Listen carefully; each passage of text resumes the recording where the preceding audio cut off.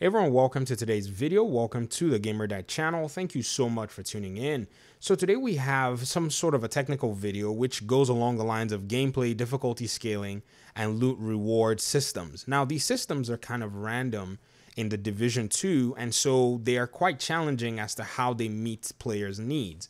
I got an agent comment here on the channel telling me that, they had an injury that makes it challenging to use one of their hands while playing. And so the heroic difficulty has been slightly difficult for them to engage in. And you guys understand when you're doing your open world difficulty, heroic is a lot more problematic in terms of how enemy NPCs are scaled, the number of enemy NPCs. If you're trying to do a control point over here, the territory control people hear wind of it, they start running around, then the patrol shows up, and this is all with enemy NPCs that hit harder and take a little longer to die. So that's also a challenge, especially if someone is playing, from that perspective. Another challenging thing too is, loot drops are also somewhat randomized.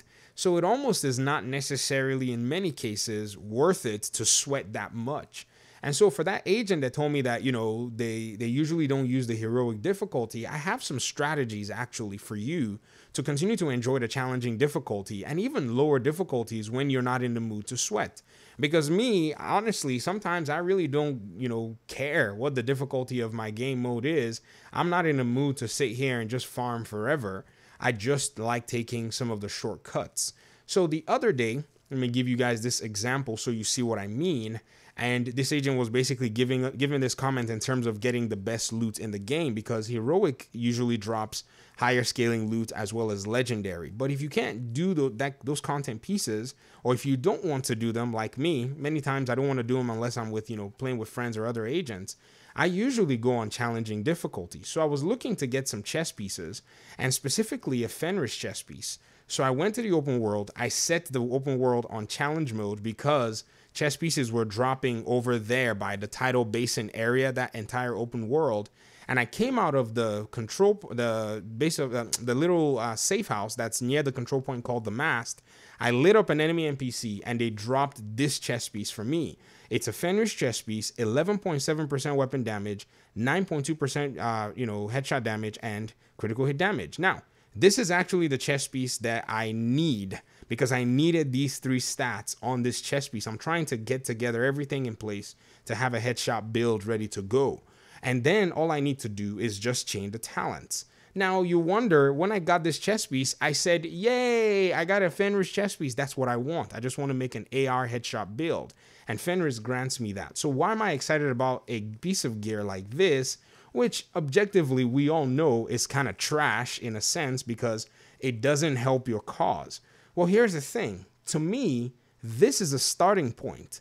This is what they call, there's an adage that says a bird in hand is worth two in the bush. So basically, it's one of those kinds of things where you cut your losses in a sense, take what you have and make it to become, or suit your build. And then eventually, if you ever find the other piece, then you go with it. Because to be very honest, many times it will be almost impossible to find the piece that you want. And then probably when you've stopped using the build, and when you finally maybe maxed out another build, you'll eventually get that item. This is kind of this ongoing, unending cycle that the Division 2 uses to keep its agents in the loops.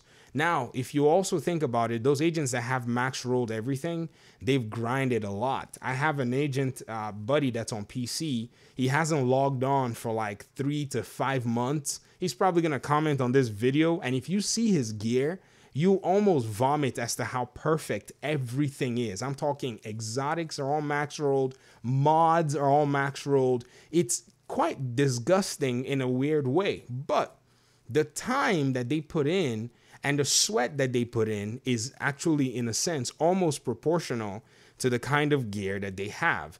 So what I've learned is I look at their stats, but then I also look at their time in.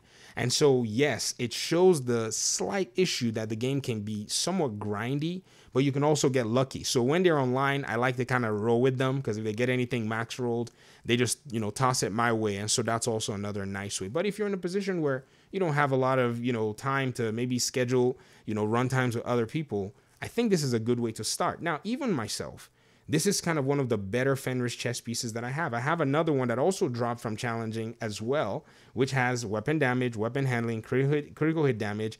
This is not as good because I don't want weapon handling, honestly. Yes, it's a good stat, but I don't want it. So it leaves me in a place where I have to deal with two different changes. And so automatically the chess piece is not necessarily, the best in my case. And then I think I got a third one that was a slight variation in terms of its difference. If I want to use crit chance, crit damage, and then it gave me spark. Now, here's the beauty of the whole thing. Optimization is available. And so when you're even farming on these lower difficulties that are not necessarily, the heroic difficulty, it's easier to attain loot that you can crush up to use for optimization, currency and resources.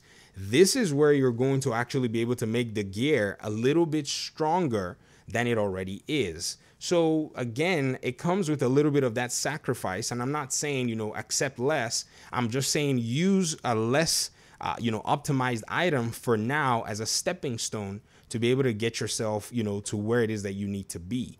So in my opinion, I think that challenge mode is actually better. In fact, let me throw another one your way. Another agent in our clan the other day, Agent El Nino, we were doing this challenge. I don't know if you watched my last video. It was basically a rant as to how annoying that challenge was. We were doing this challenge in Roosevelt Island, and he had been farming some mission on like heroic. I think it was like an invaded mission, trying to get a particular gear item to drop. So somewhere, somehow, somebody left our team and had to go do something. And he said, I'll hop in. And he had done the challenge. And we were like, yo, can you help us? He jumps in and helps us. And while we're redoing this, we had to take off the armor of this boss to then finally, destroy him before we got the commendation. He said something. He said, this is absolutely insane. More gear is dropping on challenge mode missions than it was for me when I was playing this heroic mission by myself solo. So already, even though you may think that the heroic missions could be somewhat more rewarding, and they are in specific aspects, just because it's easier to mow down enemy NPCs in a lower difficulty, actually, in a sense, if you kind of like look at it, it's kind of subjective, but the faster you churn through enemy NPCs, the more that percentage of them dropping loot is increased for you. So ideally, in a time per loot ratio, a challenging mode or a slightly lower difficulty gives you a higher number of loot items. And I think this actually opens the door for you to get the loot that you probably need. May not be the loot that you want, but it's probably the loot that you need in order for you to get that stepping stone for your build.